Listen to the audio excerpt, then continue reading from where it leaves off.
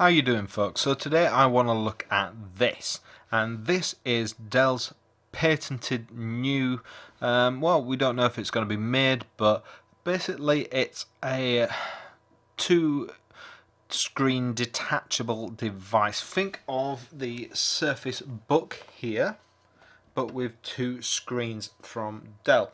Yeah, basically it's going to have two detachable screens. Yeah.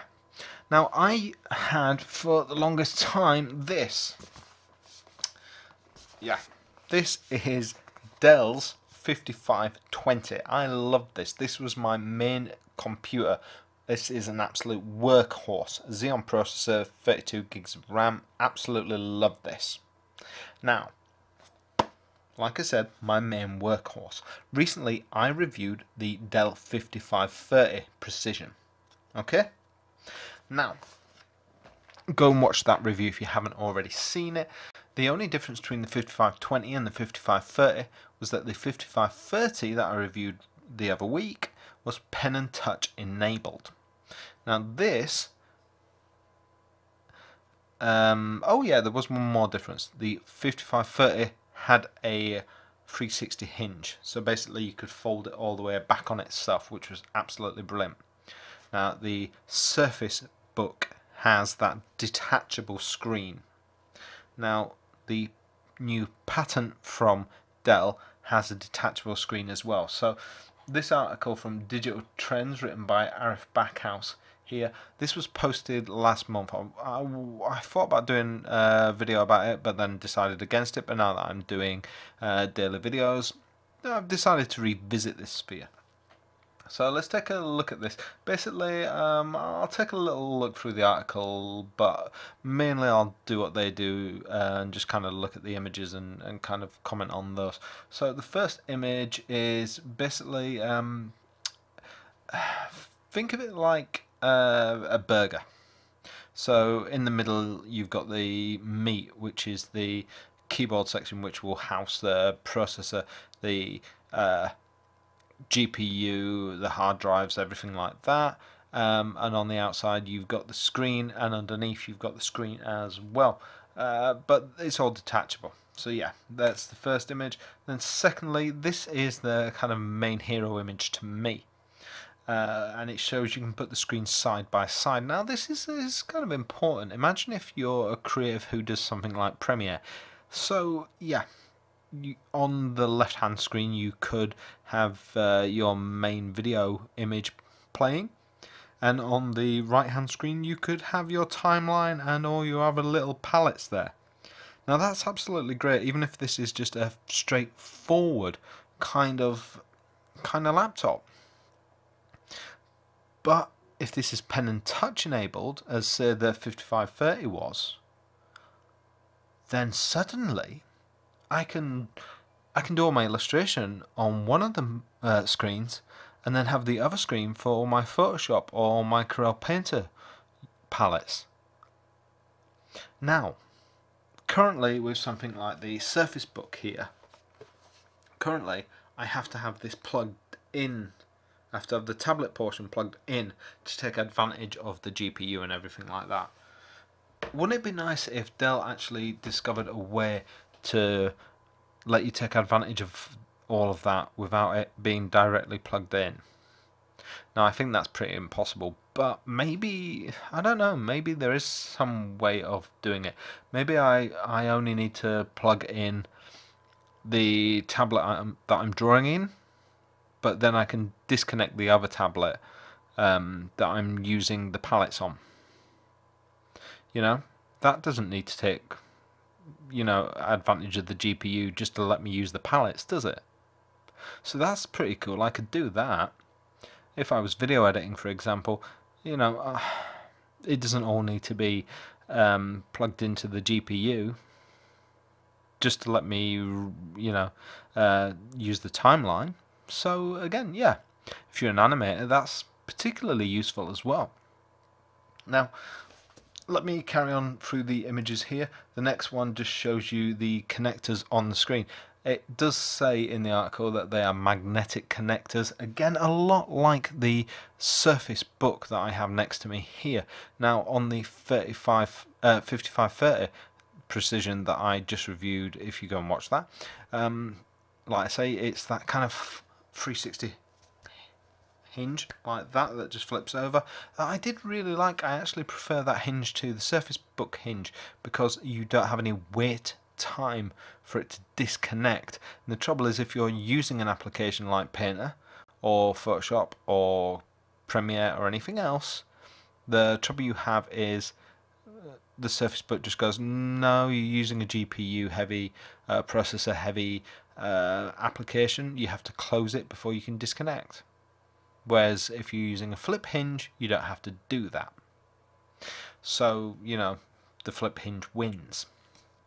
With this, I'm guessing you'd run into that same kind of problem. But this is just a pattern to show you the magnetic connector. It's not really showing us anything special. Here, though, is an image showing us that you can basically have one screen facing you and one screen facing away. Now this is particularly good for, say, if I'm in a meeting, I can, this is the Dell 5520 that was my main workhorse for well over a year. This is, you know, Xeon processor, 32 gigs of RAM, really powerful machine. I did a lot of my YouTube videos on this. Brilliant machine.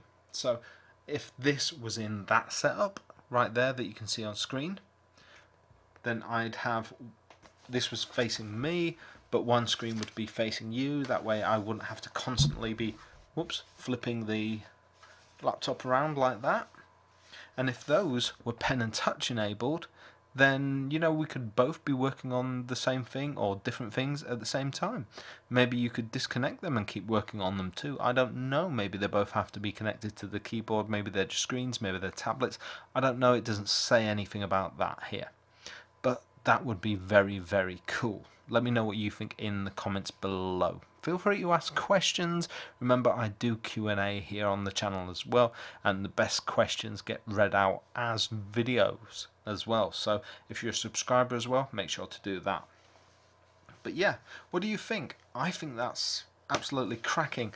Like I say, pen and touch enable would be great for us artists, but also just in general, if this was just a really good performance laptop, it'd be great for video editing, for animation, for all kinds of creative work.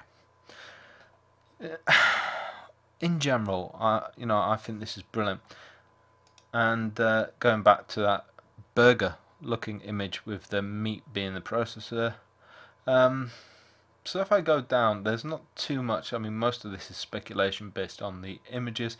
However, there are a couple of things that clearly they've spoken to Dell about. A portable information handling system, which is a horrible term to explain anything as. A portable information handling system may include a first display, a second display, and a base with an integrated keyboard. A base may also include an integrated component for attaching to and supporting the first and second displays. The attachment may be facilitated by, for example, a channel on the base configured to magnetically attach to and support the displays, explains Dell. Well, basically, this is just what I've said, but basically a Surface Book with an extra display. But their wording is very kind of technical and lawyer kind of sounding, but that's what you get with patent. You know, when it says explains Dell, I don't think Dell actually explained that to me. I think that's what's written on the patent. However you want to pronounce that. The limited size of, because that's how you write things on a patent, but that's not how somebody talks. So I think that's what's written on the patent. I don't think Dell's actually explained anything to anybody. The limited size of portable information handling systems, such as laptops, may be configured to connect to multiple external displays through display ports. However, by its nature, a portable information handling system is not likely to be near multiple displays, which are cumbersome to transport, Dell explains.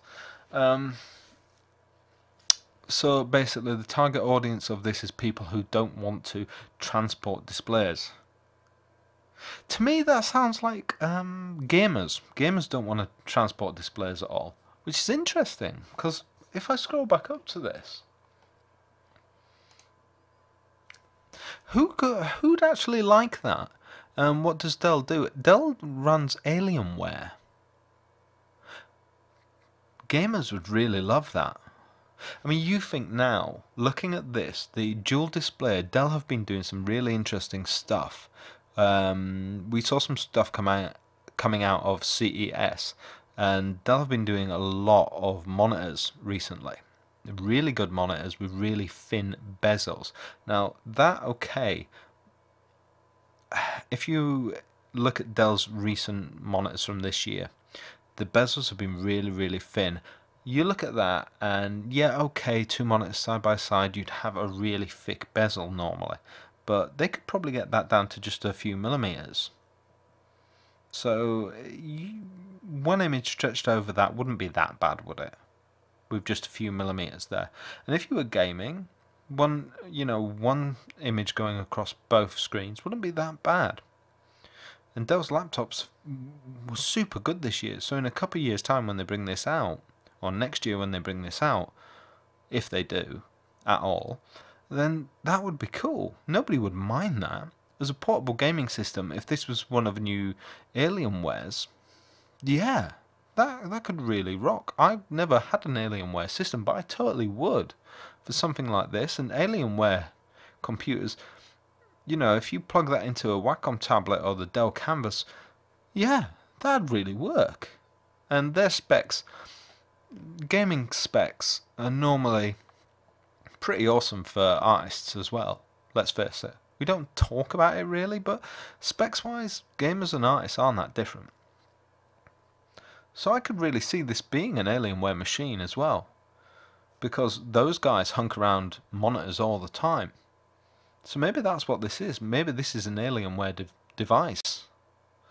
You know, if you could plug in an external GPU to this, I mean, face it, external GPUs at the moment are pretty much trash.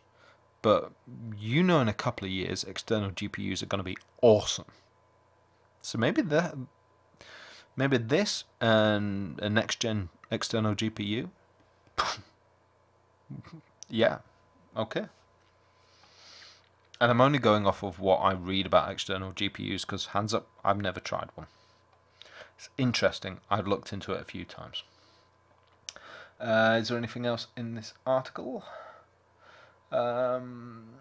Information handling system. Oh, yeah. Every time I read that line, it just sends a twinge through me because it is kind of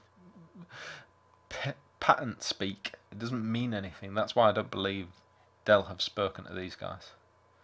I'm used to reading that kind of thing because I look at patents all the time. There's nothing else here. Oh, there's a bit underneath. Portable information. I know, we read that.